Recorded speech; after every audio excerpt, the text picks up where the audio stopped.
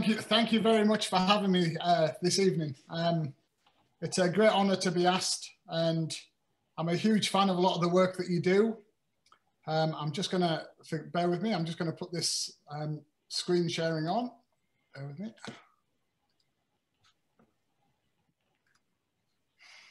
Yeah, I'm a huge fan of a lot of what you do in the Burren, and a huge fan of the Farming for Nature ambassador films that you do.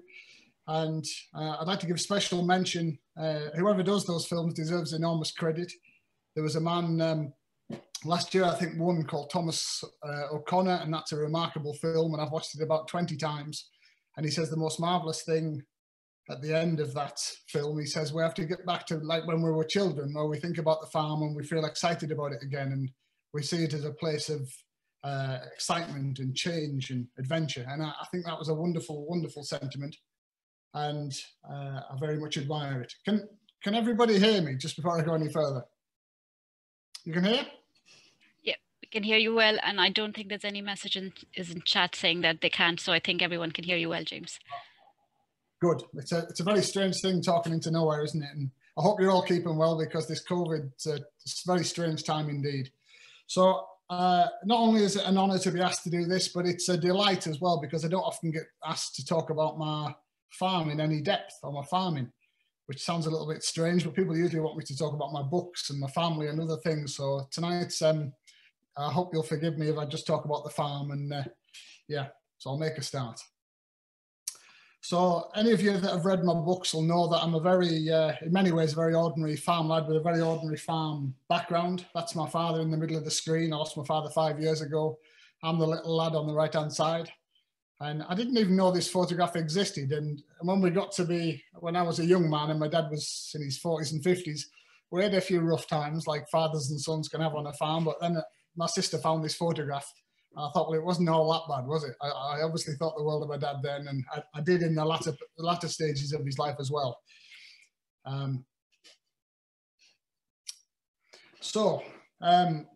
That's me. That's me in the middle of Beast from the East. We're a traditional fell farm in the Lake District. We call it fell. That's really Old Norse. Fjell is Norwegian to this day, means mountain or sort of upland grazing land. And yeah, it was -17 when that photograph was taken. And I keep hearing about this underfloor heating that you've got in the Burren with this limestone that holds the heat. And I think my sheep might like a piece of that. So I might have to fetch some sheep someday to there. And yes, I've got a funny, yes, let's address it head on. I have a very funny life because I'm also a writer now, but I spend most of my days on our farm. And looking after my sheep and cattle, that's the most important thing in my life.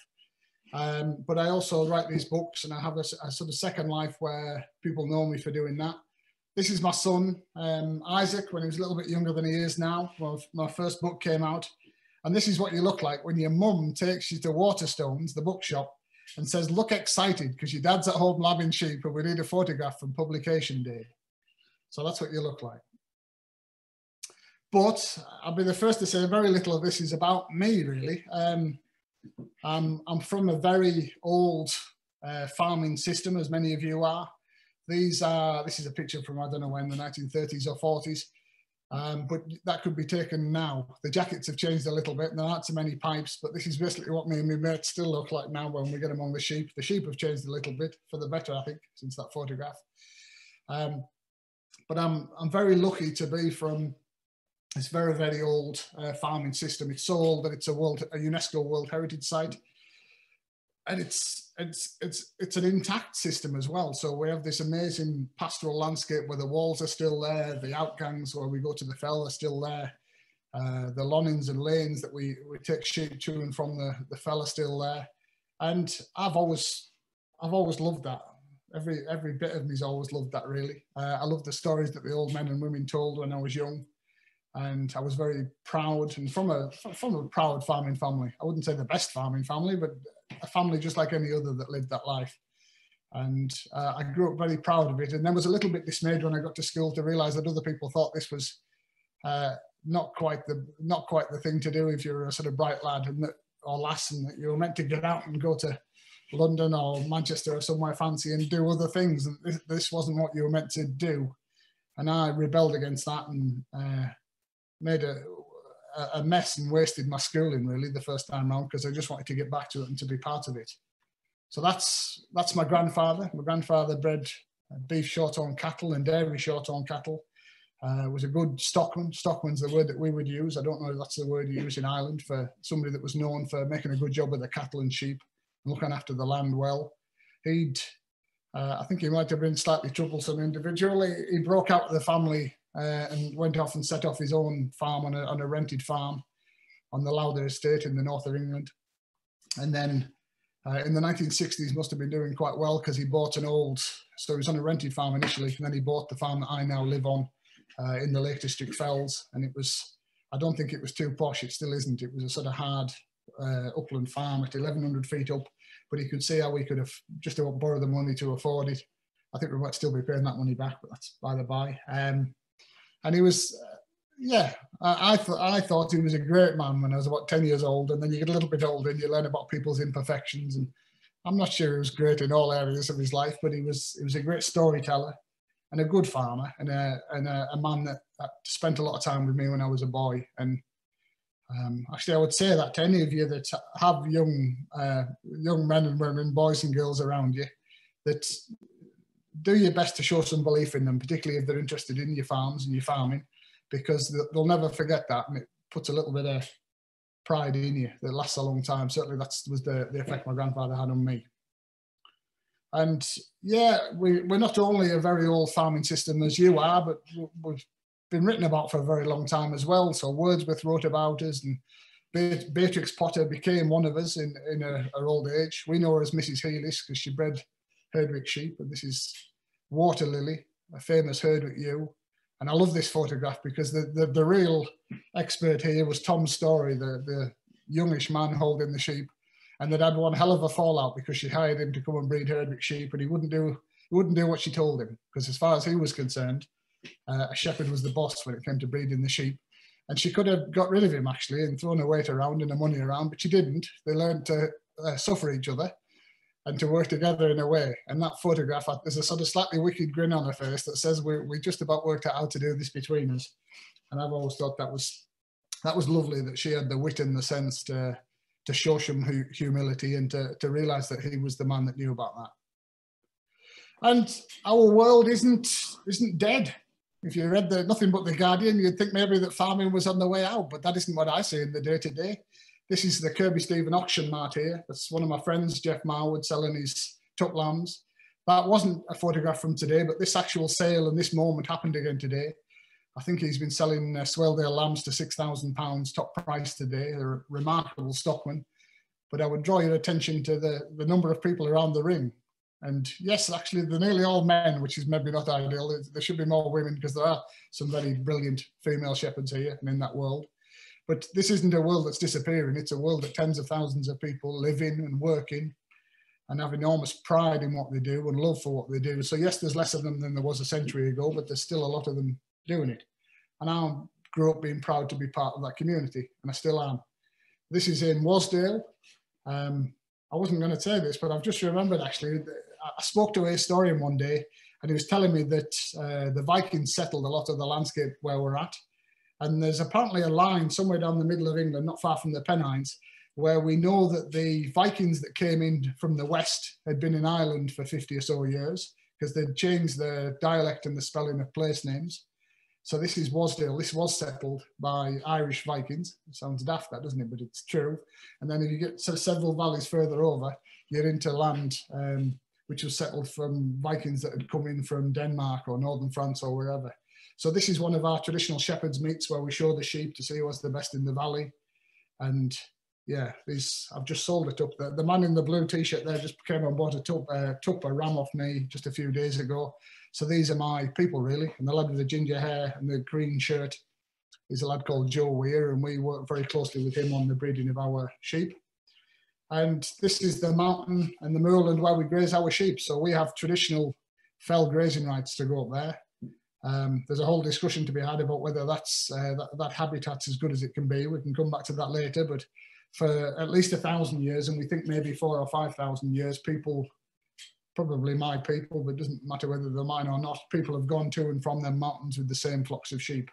So we think my flock of sheep have been going to and from that mountain for at least 1,000 years and possibly 4,000 or 5,000. There's no way of knowing, but that's how remarkable that system is. And the whole landscape is designed around the coming and going of those sheep. So you can see over in the distance, I don't know if you can see where I put my mouse there, but that's where my farmstead is. And we walk these sheep to and from the fell. We call that a lonin, on the way to and from the fell. And the whole landscape pattern and a lot of the ecology of this landscape's shaped by that grazing. This is fetching the sheep home from the fell. So there's 10 flocks of sheep live on that common land, and they're gathered collectively. So it takes 10 men and women and 25 sheepdogs a couple of days to fetch those sheep down from the fell. And if there's a finer way to spend 2 days than gathering sheep on a fell, I haven't discovered it yet, because it's a remarkable thing, and never ceases to make me feel very, very privileged to be part of it.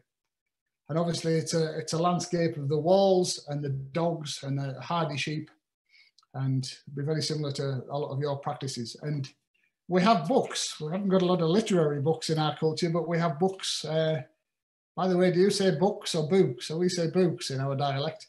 So this is one of the books that you would have. It's the Shepherd's Guide for our landscape, and each farm has a different lug mark. Lug doesn't mean here. It sounds like it does, but it means law mark in Viking. And then you have your smit mark, which is your paint mark to say whose sheep belong to who. And some shepherds are like scholars. They know this book inside out, the hundreds of pages of it.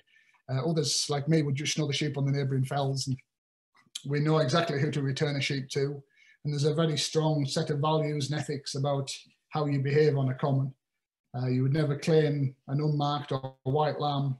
You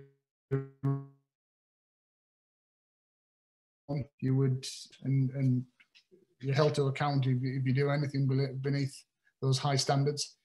And yeah, and for the last 100+ years, we've had the flock books for the breeds that we have. And one of the proudest things that you can do as a shepherd in our landscape is to be celebrated in those flock books for having bred particularly good sheep. I've been fortunate a few times to have bred sheep to go in the flock book, and that's about as immortal as you can get as a shepherd. And most of my shepherding friends will judge me when I get to the end of the road by whether I've bred the kind of sheep that would go into be celebrated in that way. And I suspect I hope my literary achievements are a footnote with the shepherds, because I'm one of them and would hope to be respected as such at the end of the day. My father was a very, I mean it in the best sense of the word, a very ordinary, decent, hard-working man. Worked on a shearing trailer in the summer, worked in the auction mart as a drover part of the time, did his own farming, was a real grafter, tremendous fella for working, very well thought of, I think. Yeah, even when he was in his 60s, I mean, he's about 60-year-old on that photograph, he would be clipping 200+ sheep a day and giving some of the younger shearers a run for the money. So I'm going to read you a little bit from my book. And I thought I'd read a bit from when I was young, really, from when I was hanging out with my grandfather. One morning, he lifted the wooden hand-carved latch or sneck on the stable door. The handle was worn smooth from decades of use by rough farm hands and rose softly above the sneck. The rusty door hinges groaned slightly as he pushed the door open about 4 inches. He peered through the gap, and I pushed beneath his chest to see and feel him tremble with excitement through his coat. "What's happening?" "Shh, keep quiet," he said. "She's falling." The stable was dimly lit by one half-hearted light bulb hanging from a twisted grey electric wire decorated with cobwebs from the beams. The once whitewashed walls were brown with years of cattle shit from their legs and bellies rubbing against them. The cobbled floor was 6 inches deep with white sun-bleached straw. Beneath the dim bulb, the bay mare twisted and turned as if in pain. She was staring at her side, which was swollen, some full limb or other pushing up jagged beneath the taut skin as if she'd swallowed a stepladder. And then she lay down in the straw, and after a minute or so, a contraction shook her whole shivering body like an earthquake.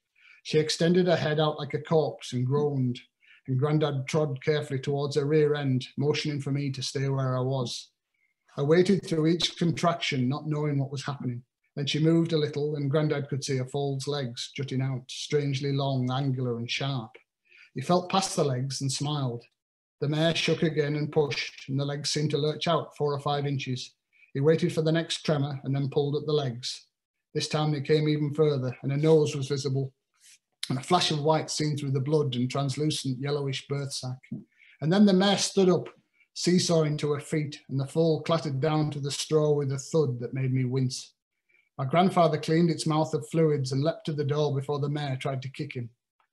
An hour later, after they'd given her some quiet time, the mare was shaking gently, nervously, as the foal prodded her side with its head, looking for a teat. A week later, the foal was running around the field, learning to use its 2 big legs and snorting defiantly, as Grandad watched it from the field gate. Grandad was still a horseman, 40 years after he'd bought his first tractor. So, bear with me if I can make this work. So it's not all about me. I'm from a very long line of people that did the same things that I do, and I delight in that and glory in it. I think life's bigger than any of us, isn't it, really? And that's something I enjoy being part of. This is my son, Isaac, watching his ewe lamb. It's 2 or 3 years ago now, when he's grown up a bit. But I looked at him that day looking like that, and I didn't know whether he was going to be the next generation of farmer, but he's come to lately, and he and his sisters are keen. I've got 4 children, 2 girls and 2 boys, and they all play their part in the farm. This is my daughter, Molly. We're proud breeders of Herdwick sheep and try and breed good ones and show and sell them.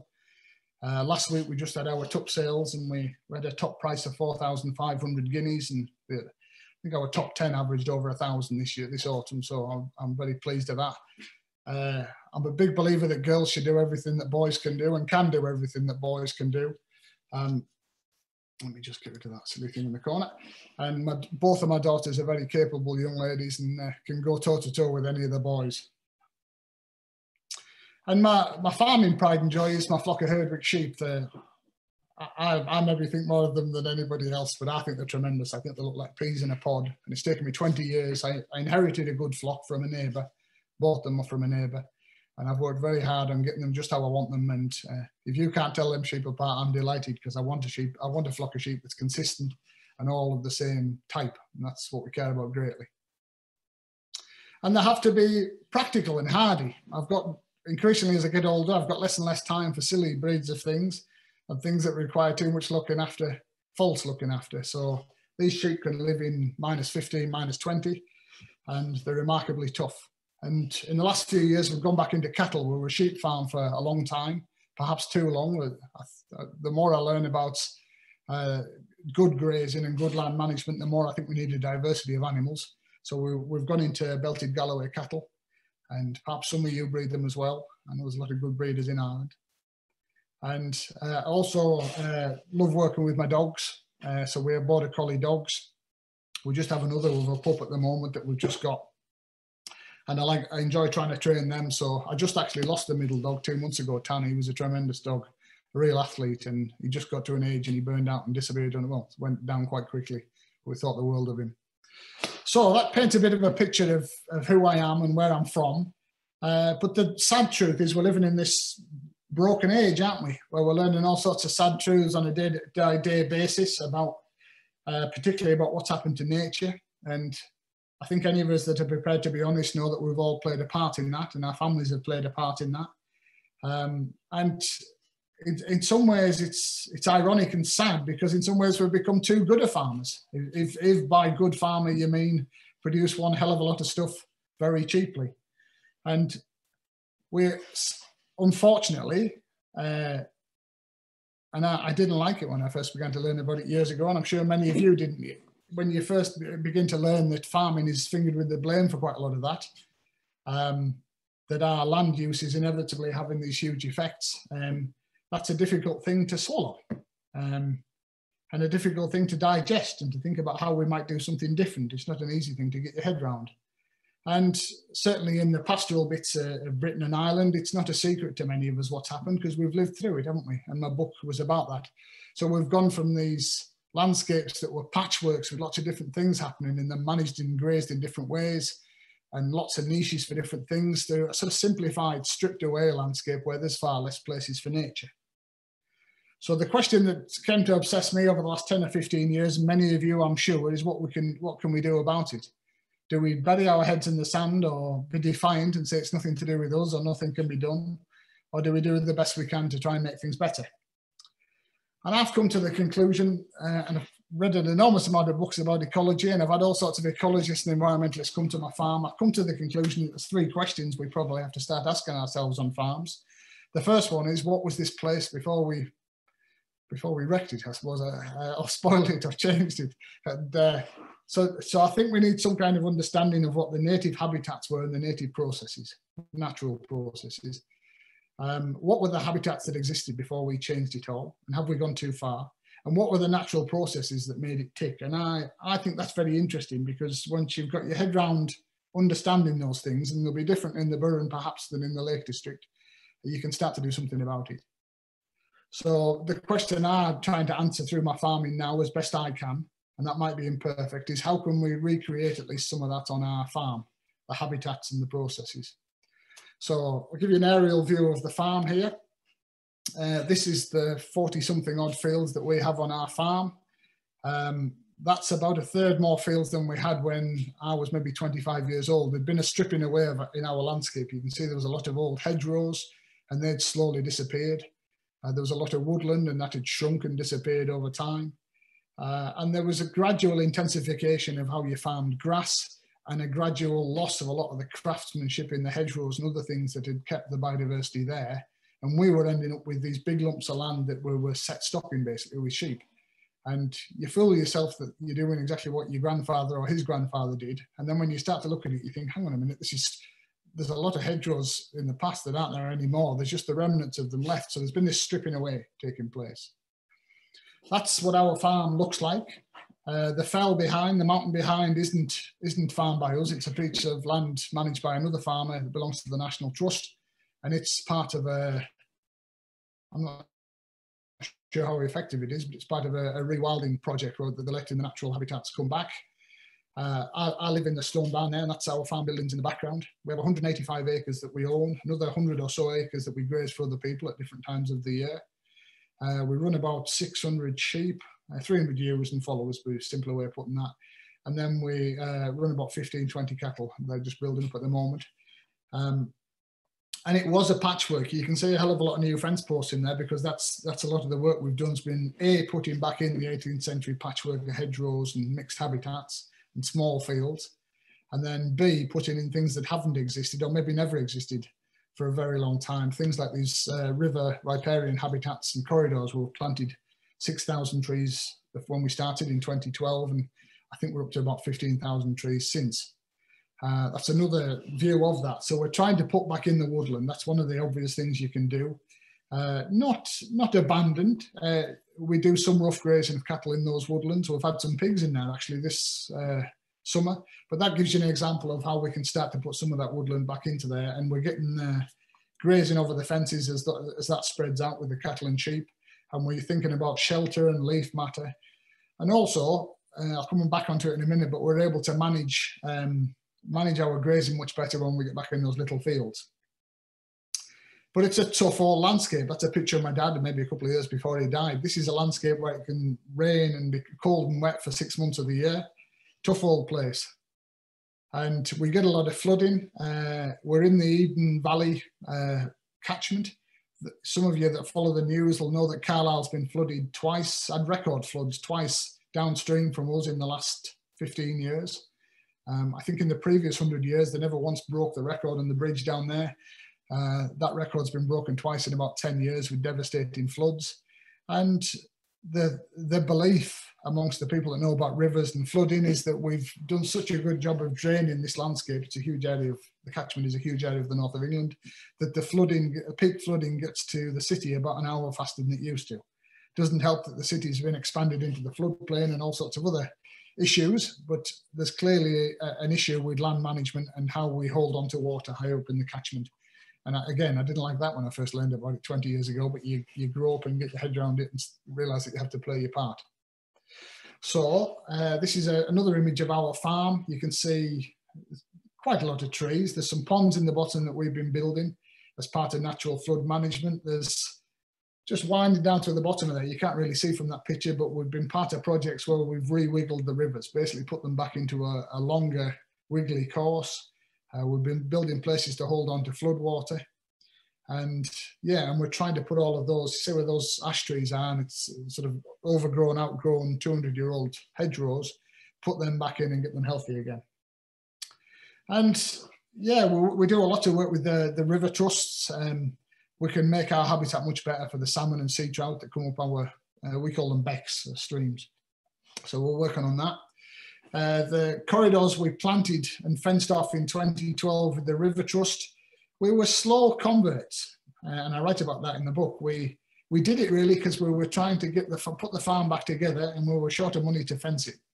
So when very clever River Trust people came and said, we'll do a deal with you, we'll do the fencing if you give up some of the key bits of habitat that we want, we went along with that, and then we discovered we rather liked it, and a lot of good things happened in those spaces. And what we saw very, very quickly was nature come back when we gave it a chance. That's the long and the short of it. So a farm that had been more or less set stocked and permanently short grazed, suddenly you had these areas and you can see way more insects than you've seen before. Within 6 months of fencing off some of those areas, the barn owl came back to our farm after 10 or 15 years of being away.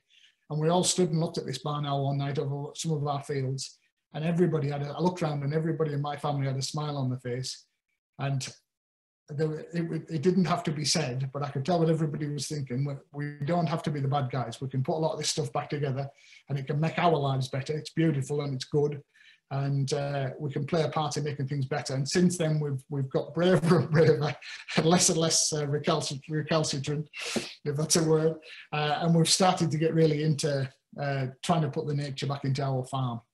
So I've got clumps of thistles on my farm. Up until about 10 years ago, I'd have been out with the knapsack and some spray, and I got rid of them. But you see, you can just make some spaces around the edges or in the rougher bits of the farm. You get amazing clouds of butterflies this summer we've had. And, just everything needs a chance, don't we? And we've been too good at tidying up, too good at making everything perfect. And yeah, I've got to get onto soil. I haven't got a lot of time left, but my real passion now is, I was looking at some of those habitats we created around the fields with a friend of mine that's a botanist a few years ago, and he said, you think nature's in the edge bits, don't you? And I said, yeah, they were proud of them. He said, you're wrong, nature's in the fields. And he did a botanical survey, and we had 100 or more species of plants, wildflowers and grasses in our meadows. We had nearly 100 in some of our cattle pastures, and we're between 40 and 60 in our sheep pastures. And he said, no, you need to start thinking about the fields themselves as generating biomass and biodiversity. And in the last 5 years, I've become obsessed with soil. It's amazing stuff. This is amazing stuff that keeps us. You look after this properly, it looks after you properly as a farmer. So I'm obsessed with soil. So what are we doing? We've had to teach ourselves, with the help of various experts, to graze much longer grass than we used to. You'll see there I've turned a little bit over. So we're grazing, particularly in the peak growing season, we're grazing much longer. We're staying out for much longer. Trying to do at least 2 45 or 50-day breaks in grazing in the peak growing season, or 1 90-day break. And you get these really long swards, probably too long for a lot of sheep. And then we're mob grazing them as fast as we can and trampling as much on the surface, particularly in summer. And then you're getting this amazing thatch, and you're seeing, I go back up, the transformation in our soil, the dark sort of humusy soil is amazing. Sort of loamy, rich, dark soil, very, very quickly improving. Obsessed with earthworms. Get yourself a spade, get out in your fields if you're not already doing this. The other fantastic thing is, so how many spades can you count in an earthworm in a spade full of soil is a fantastic measure. Another is how many birds you see in your field. And yeah, and maybe the best of the whole lot is to feel whether the ground gives under your feet. Really good healthy soil gives about ½ an inch or an inch under your foot as you're walking across your fields, and I get massive delight out of that. It's because it's healthy and aerated. And we're using the livestock to do that. There's a lot of talk about sort of anti-livestock talk. Let's be honest about it. There are things you can do with livestock. There are things you can feed livestock that are ecologically disastrous, but there's ways you can farm livestock that are fantastic for soil, fantastic for biodiversity. So we're using these ladies that I'm every bit as passionate about as I ever was, and we're using them in a long break rotational grazing regime. Particularly in summer, that's having a transformational effect on our farm. And we're using the cattle as well, and that's what it looks like in the middle of summer. My granddad would have said I was wasting grass, but then my granddad didn't know about feeding the soil with organic matter on the surface. And muck, piss, saliva, trampling, that's the stuff that feeds your soil. To hell with synthetic fertilizers, to hell with paying corporations lots of money. Let's farm like farming should be done, where we look after the soil and we use natural processes. And what we're seeing by doing that is that, and we're getting away from as many chemicals as we can, minimizing the use of them. What we're seeing is explosions of insect life in the dung. We're getting dung beetles everywhere on the farm.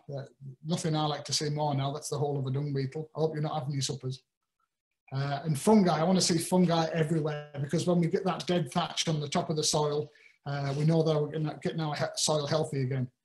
And I can maybe share this presentation afterwards, but what we're finding, and don't worry about these numbers, is within 2 to 3 years, we can put 2% soil organic matter percentage increase on our soil. And that's having a remarkable effect on our land just by that different grazing regime, just by using photosynthesis more effectively and using the cattle and sheep more effectively. And there's a way to go. I think we can get 4 or 5% at least extra organic matter in our soil. So they're peaty soils, they run at about 15% organic matter when they're set stopped for a long time. I think we can get them to 17, 18, maybe 19%. So yes, how have we done this? We've done this by being in every flipping environmental sun, and yes, they're an absolute pain in the backside. So that's a picture of part of our farm. Each one of those numbers is a different code. It's wildly bureaucratic. It's an absolute pain. I keep getting snotty emails from the government agency telling me that I've broke done some minor infringement of some bureaucratic rule, and I'm just going to do the best I can and keep going through it. But it has helped to try and put that patchwork back into our landscape. And what do we need in these landscapes? If we're going to look after them properly, we need proper boundaries, we need proper farming people, we need proper craft skills like walling and hedging and all that stuff that makes our landscapes and our communities work. That's my neighbour, Derek Wilson. We don't let anybody retire in these valleys, we work them to death rigorously. And I love to see now on my farm diversity, because the more we learn about how to keep animals healthy, and how we stay healthy by eating the right kind of food, is that we need this diversity of plants. So I want my fields to be full of flowers. I know many of yours are. I want my hay meadows, because I'm a competitive little boy, I want my hay meadows to, before I die, to be the best in the Lake District. We're up to about 105 species in them at the moment. There's still work to be done. We've just put 6,500 new plug plants in with rarer plants just to get them better. I am as proud of those flowers as any of my livestock these days. And I want to see spiders, and I want to see longer vegetation. I want to have areas of the farm set aside where we can, for much longer periods, where we can get really fantastic other plants, wetland plants and other things. That's meadow sweet. That's the kind of thing we're looking for in part of the farm, just these banks of flowers and diversity. And my hot tip is make friends with ecologists and people that know about stuff you don't know about. There's no shame in not knowing about moths or flowers or anything else. Find people who are into that stuff, get them on your farm and get them to teach you, because it makes life richer. We've had to make some tough decisions. So my father, I breed Herdwick sheep, my father bred Swaledale sheep. To farm in the way that we want to, we need to simplify the flock structure to stay out of fields for longer. So we sold my father's flock of sheep. It wasn't easy. I wanted to, I suppose, prove to my dad that I could do that as well as he could. And I've actually had to bail out of that. I've decided to specialise in the Belties and the Herdwicks. And when I walk around the farm, I want to see the base layer of our food pyramid really, really rich. I want to see lots of voles. I want to see lots of frogs. I want to see lots of caterpillars in summer. I want to see lots of fungi. And what we're trying to do is to mix it all up. So talking about those natural processes, we've just brought pigs onto the farm in the last year, just a small number, but we're using them to mix things up in the woodland and the nature areas. Get that dynamism that you would have had from wild boars and other things. We've brought bees onto the farm. I don't know anything about bees, and every time I go near them, I get stung. But my friend Maddie is a beekeeper. She's fetched them on, and they're benefiting from the wildflower bits that we have. So we're using these areas that theoretically we've lost some production. We're using them for other kinds of production. And the pigs have been a revelation. So last night I had the best roast pork I've ever had in my life, because we butchered this particular pig a little while ago. and it had lived entirely in our nature areas. It had done a tremendous job, and then it's providing use to us, and we're going to sell the pork from them and do more next year. But it all comes back to having the people here, the people that love their livestock and love their land. We can do remarkable things when we get ourselves in the right place mentally. I'm as proud of my Herdwick sheep as I've ever been, probably more so. I can fit them into this kind of patchwork landscape if we build it. And that's the sort of thing I'm aiming for. I want a landscape where I can graze these very special sheep. I can move them on within 3 days to another pasture, and we can have all the nature around us. I don't want to be one of the bad guys, and I'm sure you don't. I want to be part of the solutions. And we've been working with the River Trust on more ambitious projects about rewiggling rivers. We've had the diggers in. We've done some pretty heavy engineering to get rid of the heavy engineering of the 1980s, when the water utility companies came and straightened all our rivers and put them in canal banks. It's crackers. But we're putting it back together. And then we're doing this thing on our farm where we keep identifying the least productive bit of the farm. And then we're saying, all right, what's the best thing we could do for nature on that place? So bear in mind, it's costing us nearly nothing in terms of productivity. And then we're turning a boggy bit into a series of ponds. Amazing, absolutely amazing habitats that we're starting to create. Am I paying for all of this with a magic money tree or by writing books? No, I'm doing this by working really closely with environmental organisations and charities, and they're coming to the farm with the money, and I'm saying, all right, here's this thing we can do, what do you think? And they're coming up with their own ideas and forcing me to go further, and it's good, it's exciting. So we've moved rivers. About a month ago, 3 months ago, we saw little egrets back in our valley for the first time. Never ever seen them before on our farm. Amazing. And everybody stood with their mouths open again and said, wow, this is it. This is what we're all about. Let's get it done. We've re-wetted a lot of the peat bogs on our fell with sort of bunds to hold the water on to stop the 19th century drainage. We're farming the cattle around these little paddocks, around these ponds that we've built. I'm nearly done. Don't worry, organisers, I'm nearly off. And we're planting trees left, right and centre, and we're doing them as shelter belts. We're doing them on the edge of the farm, and we're using them as to widen the gap from us, from our neighbours, so that we can run a closed herd and a closed flock without touching noses, so that we reduce transmission of diseases. And we just want to do it. So I think shelter in the wind is just like buying feed. Might as well have shelter. And we're doing a lot of traditional craft things like laying the hedgerows. All around the farm, laying those hedgerows. We have school visits. Our environmental scheme encourages us to have school visits, so we try and bring them on the farm, and they help us plant trees. And we work with other amazing people, like my friend Maria, who's an entrepreneur that lives on a farm. She's made tweed out of our wool, makes these amazing bags. You can see them at Dodson Wood on social media. But what gets me out of bed in the morning? My Herdwick sheep. They'll always be my passion. They're my great love, but doesn't mean, there's a sort of idea you can't be a livestock farmer and you can't love nature. It's the biggest load of rubbish I've ever heard. You can be both. Many of you will be both, and I believe in that too. And my end note that I'm going to leave you with, because I don't want to take up more than my fair share of time, is we can do this. You can do it, and I can do it, and we can make things better. We can persuade the public to back us and the politicians to back us. You love your land, I'm sure you do, and I love mine. And we can put it back together. And the public want this. The vast majority of the British, the Irish public, they want their landscapes looked after properly. They want good food. They don't want to be relying on processed rubbish that comes from America and a bunch of nasty corporations. I haven't got time for my second reading. We're going to get readings from Jane instead. Ignore that slide. So yes, I did write a book about all of this called English Pastoral. It's a memoir. It's as good effort as I could manage. And it tells the story of my family over those 3 generations. I'm going to stop. I've gone a couple of minutes over, but I'm going to say a huge thank you to all of you. I'm a huge admirer of what you do. Please keep going with it. Please work with your organisers and your leaders to get these schemes in place. And I hope to come and visit you someday. Thank you very much. James, that was beautiful. Thank you so much. And I want to thank you not just for your presentation today, but just for doing all the work that you're doing as the guardian of your piece of land. I think it makes people like me who are not farmers just feel inspired and optimistic for the future. Brendan might start with the questions. James, do you want to stop sharing your screen so people can see you a bit better?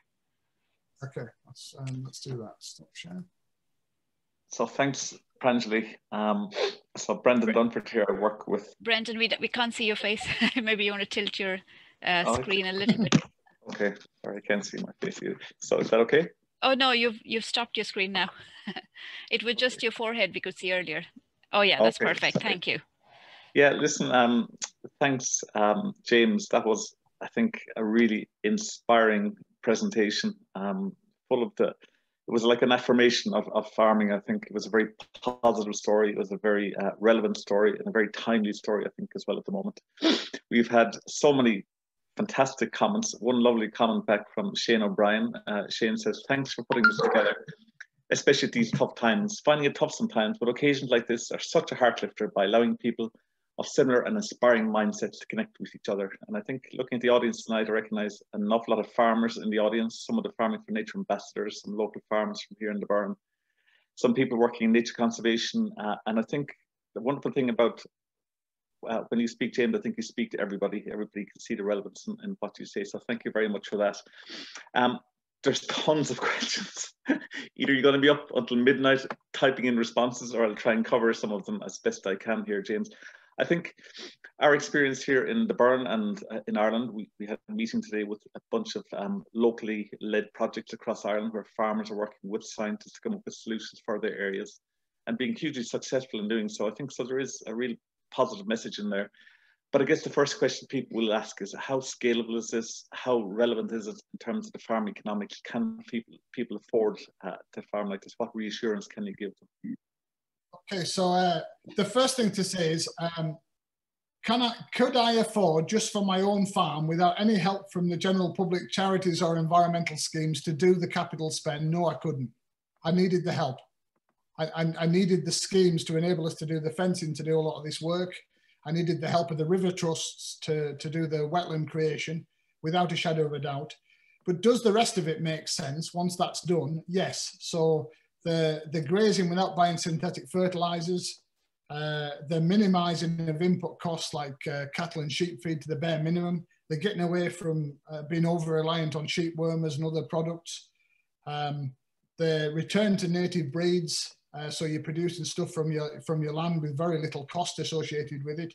Those are not only a good idea, they're absolutely vital to the survival of my farm. So we had the best year we've had for 5 or 6 years last year. We just got our accounts back.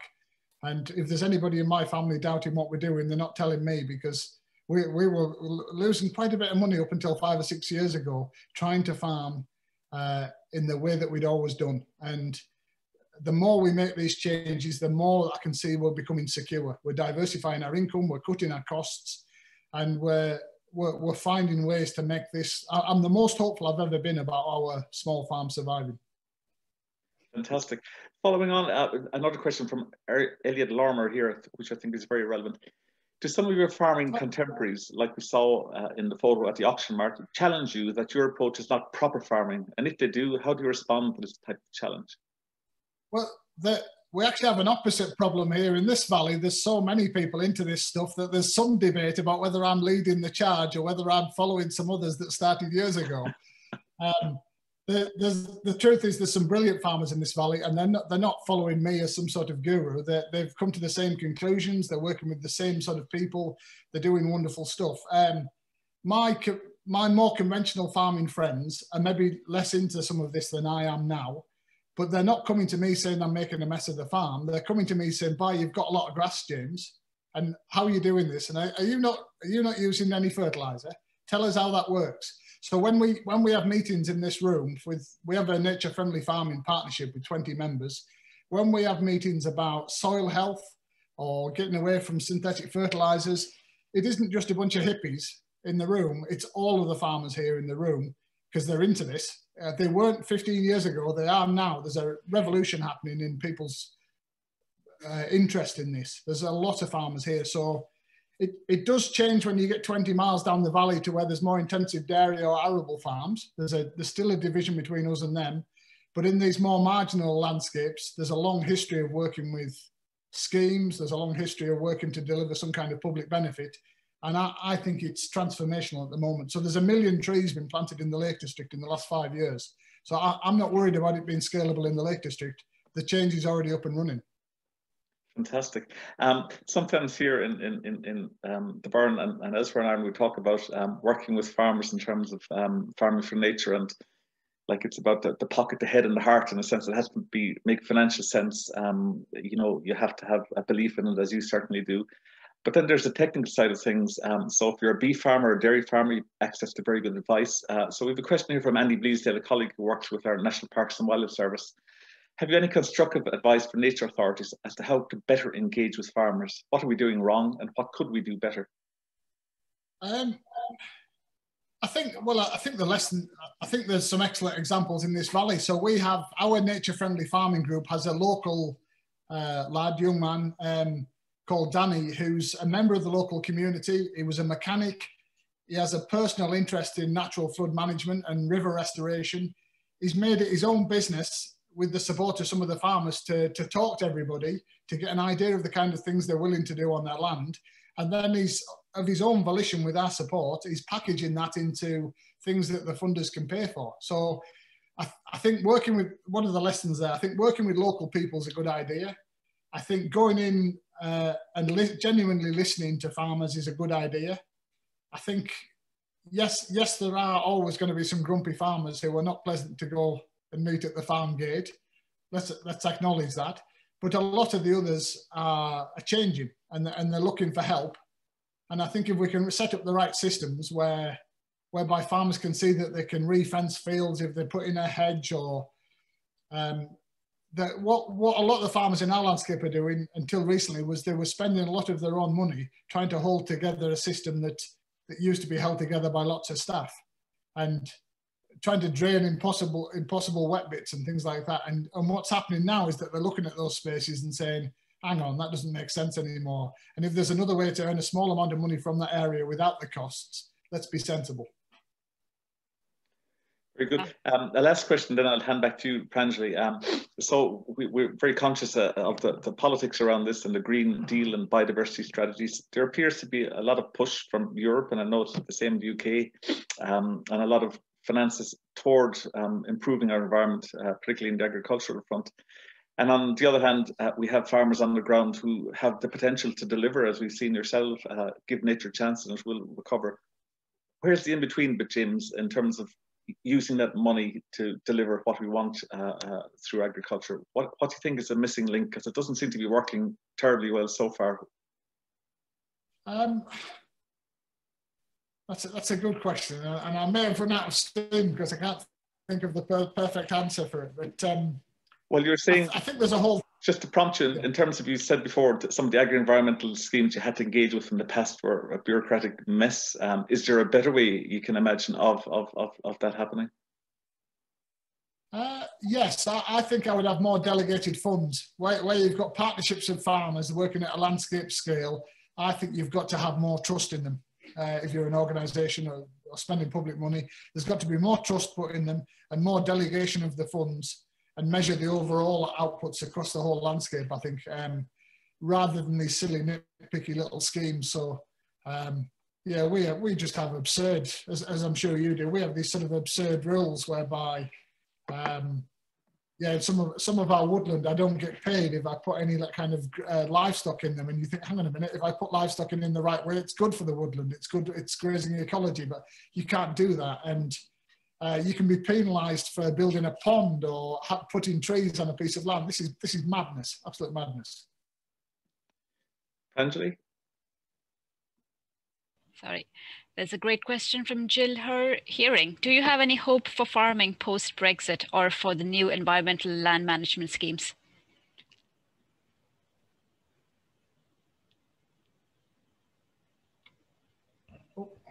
Sorry, did you hear me?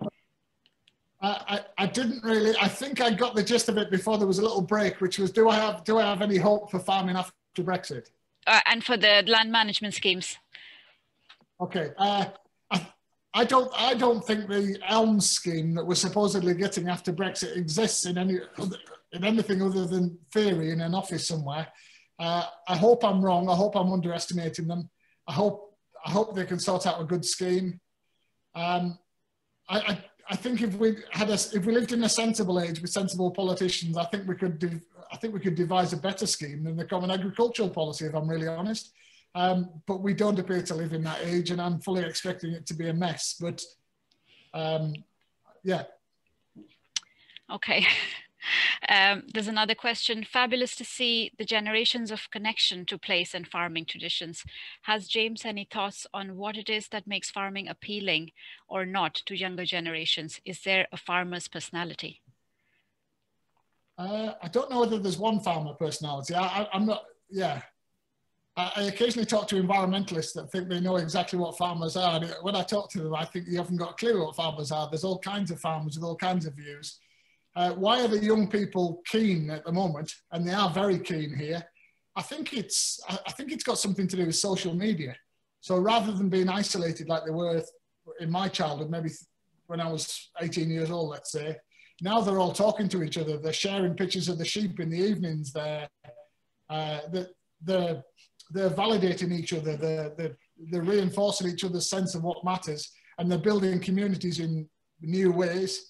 And I think also that the old myth that going to London was the answer to everybody's dreams, that you'll earn a fortune and you'll come back terribly important and rich. I think most of the kids are bright enough to know that's a load of rubbish, aren't they? That actually you end up working in Costa Coffee or minimum wage. So you might as well stop in a beautiful place with your own people and make a future there and do something useful like looking after the land and producing good food. I'll ask one final question before you, Brendan. Sean O'Farrell has asked, how are you incorporating the multi-species into your swaths? Okay, so we're trying to run the sheep and cattle together. Doesn't always work. So we're an old-fashioned hill farm, so we don't always have perfect boundaries. So we're working really hard on that at the moment to hold things where we want them. But I think the best impacts we're getting are when we run the cattle and sheep together. And I'm hoping to put a third layer to that in the next 18 months with laying hens on the pasture, basically with a sort of roving system following the cattle around, as many of the regenerative farming systems do, and maybe some pasture-fed chickens as well. So I'm fully bought into the sort of Greg Judy, Richard Perkins type ideas. And if anybody's following this and interested in those ideas, look out on YouTube for Greg Judy for amazing grazing films. And look, if you want to think about how a small farm can pay better, follow Richard Perkins in Sweden. He's an English guy, but he lives in Sweden. And I'm very much learning from them and many other people and trying to bring back a lot of good old things and do some new twists on our farm. I've two questions to finish off, Pranjali, and maybe then James might fit in a quick reading before we hand over to Jane. But two questions, James. One is around agroforestry and the balance between farming and forestry. People want more trees to store carbon. Do you see scope for more wood pasture, at least in some of the lower hill areas? And when we talk about forestry, what kind of forestry do you think about? So I think we probably need in our landscape more closed canopy forest. There just was more in the past. It was, in theory, it's supposed to be temperate rainforest. So I think we can identify hillsides, bits of valleys where that happens. Some of it's there already. But I'm completely convinced by the whole permaculture argument that we can have way more trees in our landscapes, that we can graze around them without any loss of productivity. And what we're trying to do at the moment is get field trees in. We've got lots of field tree cages. We've just created 3 hectares of wood pasture that we're going to graze with the Belted cattle. And I think on our farm, and this includes hedgerows, we've put 15,000 saplings in so far. I think we can get another 15, maybe more, 1,000 trees into the ground on our farm before we start using up good productive agricultural land. There's so much edges, there's so many bad bits in a landscape like ours that you can do interesting ecological stuff on, that you're not even eating into the good stuff. And I suppose the main thing, I know we've had this discussion in the barn, but the main thing is we're not replacing one good species-rich habitat with another, that sometimes we have to make sure those species-rich grasslands in particular protected. Second question, there's so many terms flying around at the moment in the whole debate about farming and nature. One of the more popular ones is wilderness, and rewilding rather is a popular term. How do you reconcile that term, James, or do you with your system of farming? So the truth is, I partly wrote my book as a response to that whole sort of movement. And what I did was go away and take it really seriously. I've read all the books. I've read a lot of the scientific papers. I've had most of the rewilders come to my farm and talk to me. Or I've been to visit them in other places or see the other projects. Do you know what it is? It's a cry of despair that we want more nature. I respect that. It's a very sensible focus on native habitats and natural processes. And it's a very sensible, it's a very sort of raw plea for us as land managers to create more nature. Up to that level, it's a really good thing. Thereafter, it's very poorly thought through. So when you go to look at the rewilding projects, they're nearly always highly managed. They're nearly always nature mimicking with herbivores, which are nearly always proxies, which are farm animals. So if you look at Knepp in the south of England, I went there. Charlie Burrell's a really interesting, good man. First thing he told me was he manages it with a gun. There's too many pigs, a pig dies. You know, there's too many cattle, they sell some cattle. There's a lot of it. And if you follow somebody like Benedict MacDonald, who's just written the Rebirding book that won the Wainwright Prize, what's he really talking about? He's talking about more extensive grazing with cattle in a sort of wood pasture type context. Is that about land abandonment? So it's not land abandonment that they're talking about. And there isn't just one idea or one body of thought. It's just a sort of slightly vague term that covers a whole multitude of things. So you look at it in the Netherlands, it's about trapping large herbivores in a piece of formal wetland and letting starvation sort that out. You go to Knepp, it's about cattle and deer. They're all completely different, doing different things. What I take from it is, let's work out how to produce as much nature as possible on our kinds of farms and let them worry about some of the nuttiness, because there is a nutty wing to that. Great. That's I think it's a great way of reconciling, I think, many of those different terms to something meaningful. So thank you for that, James. I'm just going to sign off by saying that your story is inspirational, but we also have some really inspirational farmers here in Ireland who are doing great things day in, day out for nature. We've many of them on the call tonight. And I'd encourage people to visit farmingfornature.ie, look at some of the short videos, give them a view and give them a vote, because that's a way of us as a society saying we really do appreciate those farmers. So thank you very much, James, and back to Pranjali. I'm on mute there again. Thank you again, James. We seem to have lost your visual. But I take you're still there. It's 9 o'clock, so I would like to introduce our next speaker to you. Jane Clarke is here. Jane, if you can make yourself visible, that will be great. There you are. So our next speaker for this evening is Jane Clarke, who is a poet, and she grew up on a farm in County Roscommon. So she'll talk to us about this way of life and how it has inspired her writing. She's the author of 2 highly acclaimed collections, The River and When the Tree Falls. So she's won many awards, and there's some lovely things written about her poetry. Jane, we are very excited to hear from you. And I know you come recommended by James Rebanks as well. So I'm so glad he made the suggestion and we were able to have you today. So yeah, you can take over. Thanks very much, Pranjali, and it's a real honour to be here tonight with all of you, with Burren Bio. I wish we were in the Burren, but this is the next best thing. And just to say, it was wonderful listening to James there. I know James well over the years, and I read his book right at the beginning of lockdown, and I found it really inspiring, like I know many people tonight will have found it very inspiring. So the first poem I'm going to read is from my first collection, The River, and I chose this poem to read because of the dry stone walls in the Burren, the dry stone walls in Cumbria, where James is farming, and the dry stone walls in Roscommon, where I grew up. Dry stone wall. I'll skim the scraw, dig a trench wide and deep to hold the given stone, lay silver grey against green, rocks with square planes to build off, slivers thin as slate to level in between.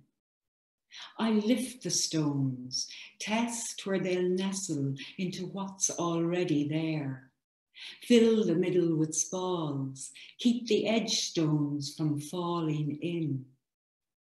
I'll use old stones, dappled with lichen and moss, leave gaps to let the wind blow through, nooks for pennyworth and heart's tongue to grow. I'll cover the joins, mind the batter, stack each course till it takes its place between two fields. Keep a few of the finest for the finish, long and flat capstones to span the width. It'll be the kind of wall cattle will stand by, stretching their necks for a scratch on a high stone.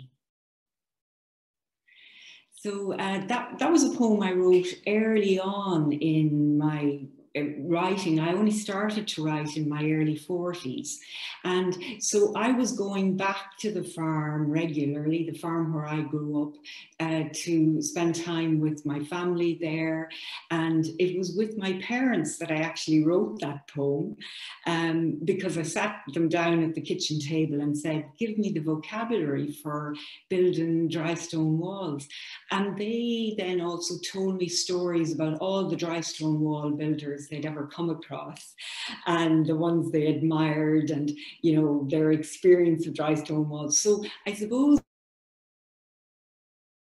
behind every poem in my book, there's history, there's a story, there's links with generations of farmers. Okay, so that's that one. I'd like to read another poem from the first collection. And I felt it was appropriate for this time of year. And when I started writing, my parents were in their early 70s. And so I suppose I was observing this long relationship that had developed in their time as farming together. And this poem reflects that in a way. Winter. Since the trouble with his heart, she tries to keep him in. But before the breakfast tea is cold, he shrugs on his coat, lifts his cap, blackthorn stick, and heads out across the fields to count cattle and sheep, check how far the flood has risen, break ice for cows at the pond. There's not a pick on him. He feels every breeze like the beach that shelter Rooney's field. But he will not wear the scarf or gloves she offers daily. Back in the kitchen for a fry, he warms his cheek against hers, shows her his hands, thick as fencing stakes, swollen, purple with the cold. Laughing, he asks, did you ever see such shovels? I suppose when I think back about the writing of these poems, in some ways, love was the muse. And that's love for my parents, love for the farm, love for that way of life. And like all loves, it's not uncomplicated. But I also noticed, as James spoke earlier, as he got more and more into his talk, he mentioned love so many times. I don't know if he realizes that. And I think that it's that passion for farming, passion for the land, and that's part of why James inspires other people. But it's part of what I saw in my parents and what I found in myself when I started to write. So speaking of love, back of an envelope. I don't know what's come over your father, my mother says on the phone. He left a note on the back of an envelope. Gone herding, won't be long.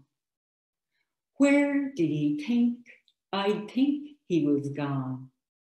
All those years, if I asked where he was going, where he had been, he'd act like I'd tethered him to a post. And then today, he leaves a note.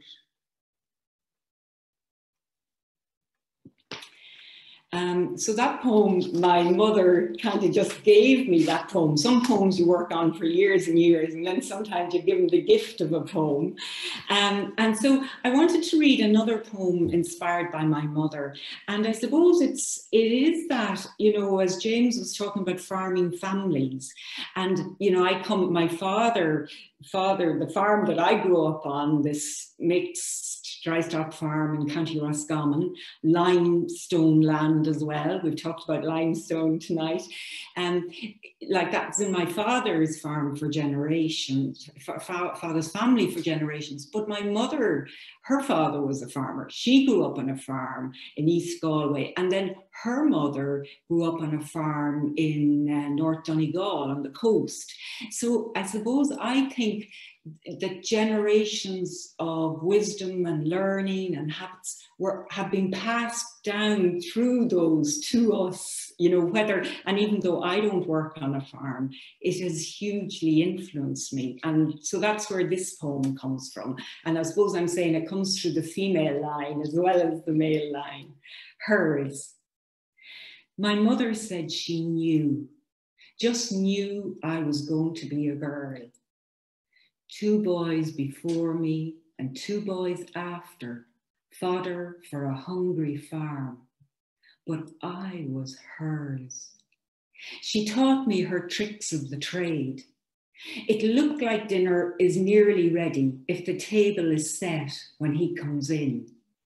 Bread and butter will fill them up. Add 3 drops of vinegar to water so your mirrors and windows will gleam. Cool your fingers before rubbing lard into flour for pastry. A handful of ground almonds will keep your fruitcake moist. Darn a few socks every night and never leave the ironing for more than a week.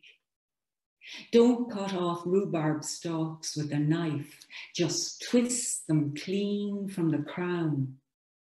And always hold on to the children's allowance. A woman must have something of her own. I suppose one thing I wanted to say about the influence of the farming life on my writing is there's something about the language that people use in farming life, the words they use, the vocabulary. And I think there is a lot of poetry in that world, in that life, that people mightn't even realize they're using. And so a lot of my poetry has come from observing and listening. And so I think, the people who work the farm, you know, my brothers, my nephews, my mother, my father, all of them gave me ideas, gave me words, gave me suggestions for poems. So in a way, I think, you know, there is the image of the poet who goes off on their own and writes it all on their own, but I feel that my writing is very much in relationship to others and from others and influenced by others. So my second collection, which is When the Tree Falls, was very much about the illness and death and mourning of my father. So I'm going to read a few of those poems now. And I mean, and just to say, my father died when he was 87, having lived in that house and on that farm all his life and never wanting to be anywhere else. It was where he wanted to be. So this poem was when a few years before he died, when he was in hospital, that I could take away from him these long days in the hospital, the digging for a vein in his arm, the drip that stops him sleeping, the pain that makes him whisper, Jesus Christ, oh Jesus Christ. That I could take him back to his cobblestones and barn, his rooks and the birch trees, his nettles and ditches, limestone and bog. That I could find the words to tell him what he will always be.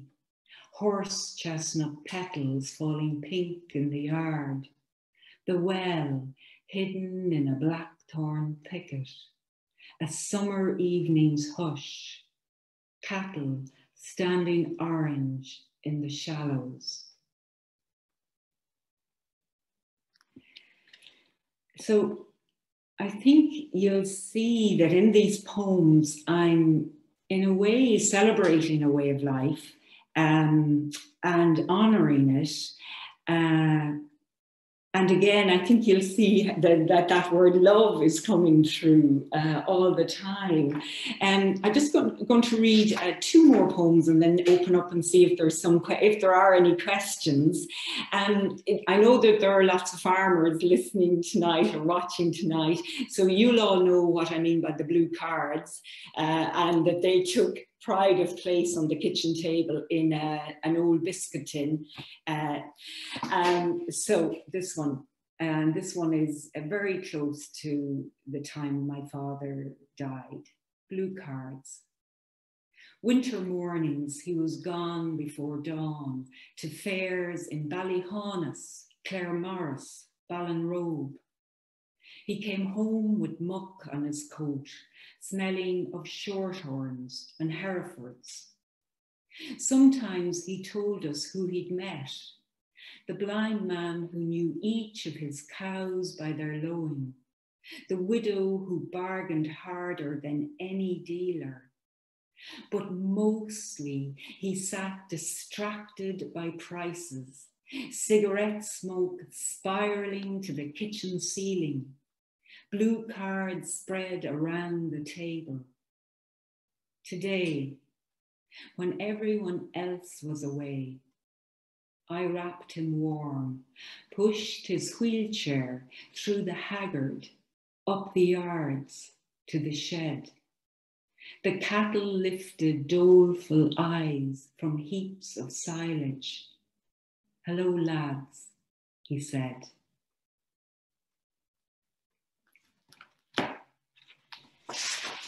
And so just one more before I take a little bit of a break and see any comments or questions.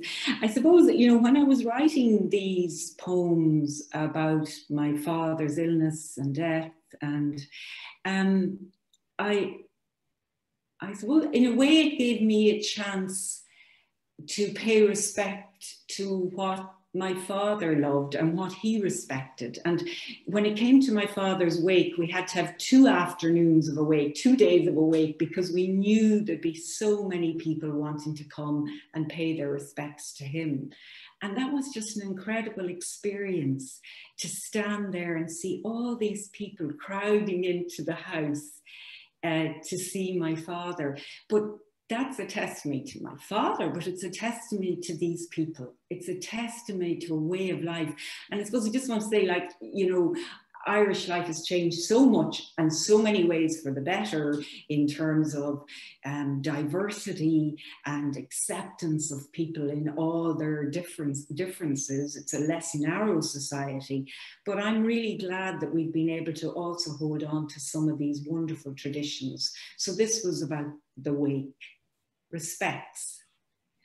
From Kiltoon, Creemully, Lochblin, Kilbegnet, Le Carrow, Atlee, Craigs, Carrowpeel, Ballinleg, they come to pay their respects.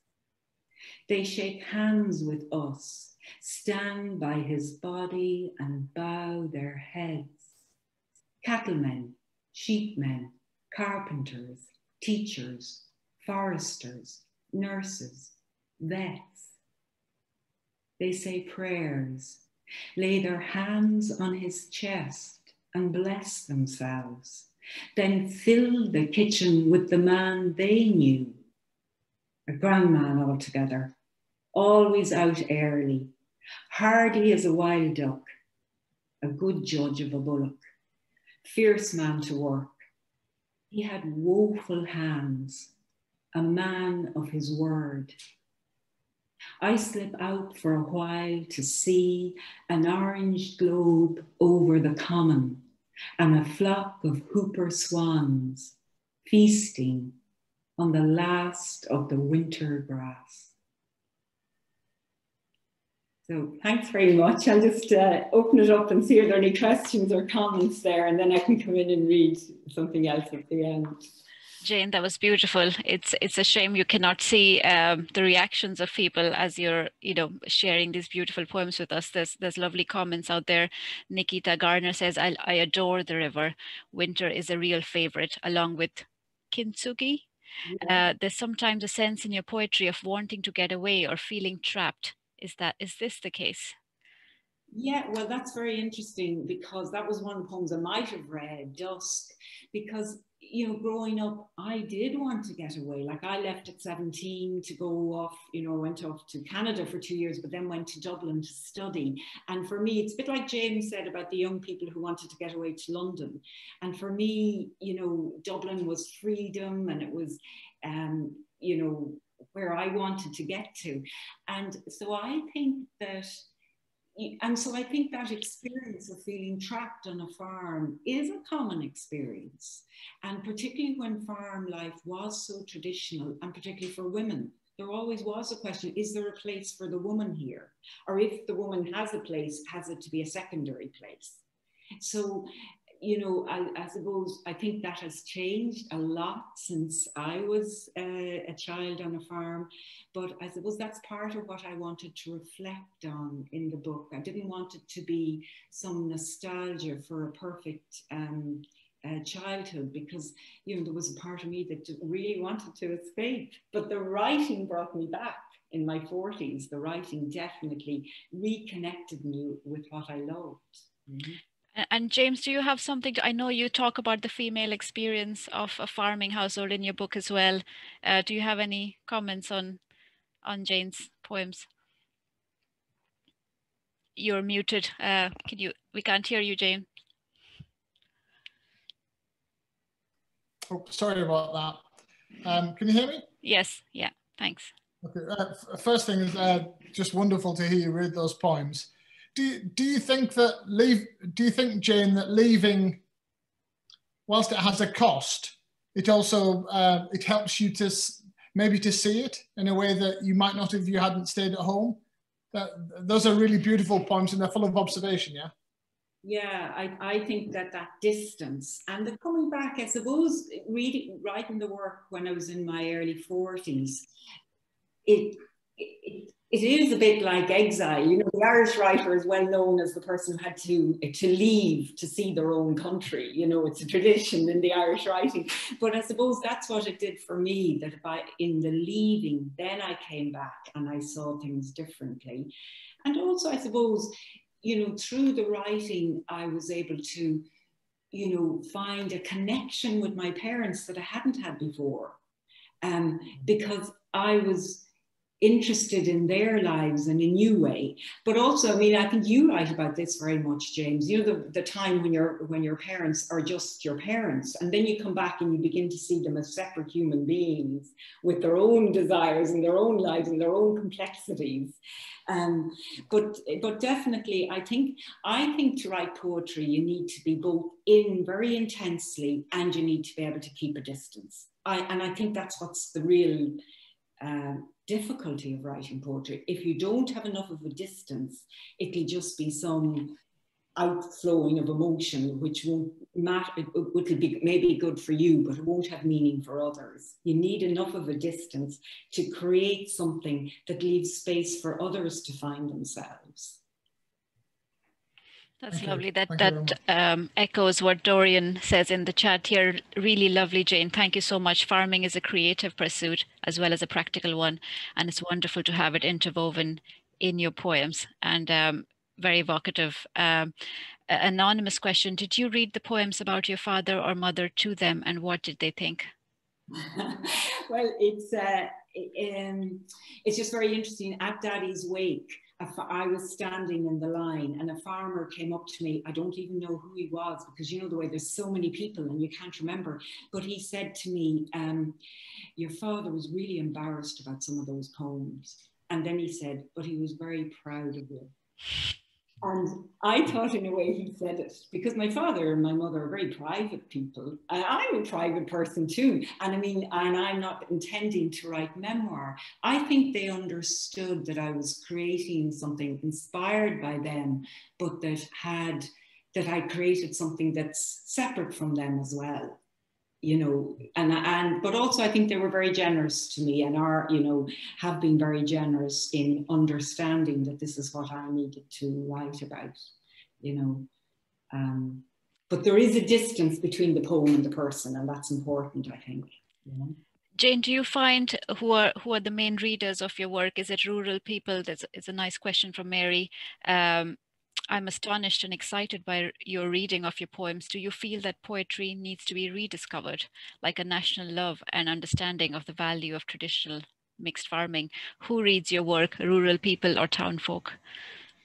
Well, God, I'm not sure about that. I think a lot of people, I think in Ireland, an awful lot of people are connected with the land, maybe even just one generation or two generations back. I don't know if you'd all agree with that, but I don't think Irish people are disconnected from the land. So I think these books are read by, you know, lots of people, and maybe less by farm people, because I think farming people often think poetry wouldn't be their thing, but then when they do find it, they really enjoy it, you know.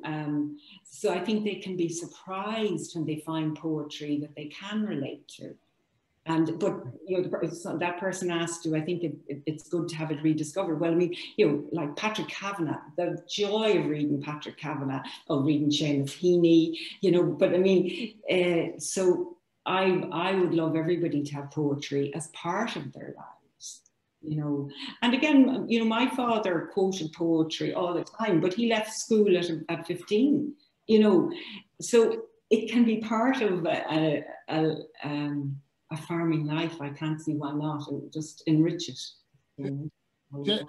Jane, can I share a little story? Yeah.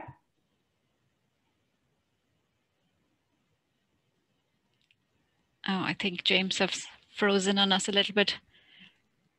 Yeah. Brendan, do you have a question for Jane? Well, yeah, well, I think one practical question, Jane, and I just loved your poetry. If James is the cake, you're definitely the icing on the cake, and we've a few nice compliments for people from people about how the two presentations sat so well together, so beautiful. I just have one practical but important question from a couple of listeners: is where can people get your poetry, Jane? Where can people buy your books? Well, I mean, they're in lots of bookshops all around the country, but they can also be ordered through Bloodaxe Books. The publisher is Bloodaxe Books. So they can be ordered on their website, both books there. But you know, books upstairs and lots of bookshops around the country. I'm not going to say the big online sales because I think I'd rather people support their local bookshops if possible. You know, be great. Yeah. And just a couple of final comments. Wonderful readings and such meaningful poems. A similar Scottish poet is Jim Carruth, who writes about his own farming, family and experiences, and is well worth reading. And from Rachel in Cumbria, these poems and this question and answer resonate so much as somebody who left Cumbria and fell in love with it at that point. And the last question is about your sense of place and connection with place. Is there a place in your farm, Michael O'Donovan asks, that inspires you more than others, that you keep coming back to for inspiration, a place on the farm? On the farm, yes. The river. It is actually the river, and there are these beech trees by the river where I used to go down with my father to the beech trees and talk about the trees. God, we talked about those trees so much, and they're by the river. So yeah, there is a place on the farm which I love to go back to, and I would always go back when I'm down there at the for a weekend. Yeah. Fantastic. Well, thank you so much for myself. And so, Pranjali, I don't know if James is still there, but I'll come back to you. No, James seems to have disappeared, but hopefully he'll come back before we end the session today. Jane, do you want to maybe read a couple of more poems before we finish? Yeah, I'll read the poem. This is the final poem of. I'll tell you, I'll read the poem that's the final poem of the first collection and the one that's the final poem of the second collection. Sounds fantastic. Thank you. Because the first collection is called The River, and the final poem of the collection is a poem that kind of reflects on the nature of grieving. The river. What surprises me now is not that you're gone, but how I go on without you, as if I'd lost no more than a finger. My hand, still strong, perhaps stronger, can do what it must, like carving your name on a branch from the beach by the suck, letting the river take you, so I can call myself free. Only sometimes, like yesterday or the day before, last night or this morning, the river flows backwards, uphill to my door. And then I'd just like to read the last poem of When the Tree Falls. After my father died, my brother said to me, why did we never record his voice? And that question kind of pierced me. It's that kind of thing of, oh, we can't go back, you know, the finalness of when you lose someone. But then 18 months later, I had this sense that I could hear his voice, and I could hear it all over the farm. So that's where this poem comes from. Kelly's Garden. You can find him in the names of the fields. Kelly's Garden, Bachanaptons, Malbrannans, the Sandhole, the Quarry, the Rocks. He's stacking square bales, chanting knots in and down, so rain won't lodge in their hearts. March, and he's cursing merciless wind, cattle running amok. He's laughing at MacAlear's joke about the father who welcomes his eldest home from Alberta or Azerbaijan with the only question that matters, were there many on the bus? You can hear him in the jackdaws, chack-chack, up high on galvanized roofs, and in his whistling that rises and falls like the curlew calling from Emla Bog. Thanks very much. Thank you. Thank you, Jane. I feel like I can't say anything after that. That was a privilege. Thank you so much for sharing. James, because we lost you there, do you have a question you wanted to ask? And can't hear you again. Sorry. Can you hear me? Yes, we can now. I'm really, really sorry it was the internet. I'm sorry I missed some of that. I was just going to tell a really quick story, which is when I was about 18 years old, I went in one of my best friends' farmer dad's Subaru pickups. And I don't know why, but I went in the glove compartment and it was so full of limericks and poems that I had to shove them all back in. And then I had to pretend that I didn't know that his dad spent his whole life writing limericks and poems. And I always think of this when people tell me what farmers are or they're not. I think, you don't know what farmers are. Farmers are all sorts of things. Yeah. Thank you very much. We're going to have to close it at that. James and Jane, such a privilege to have both of you today and to start our Burren Winterage Festival.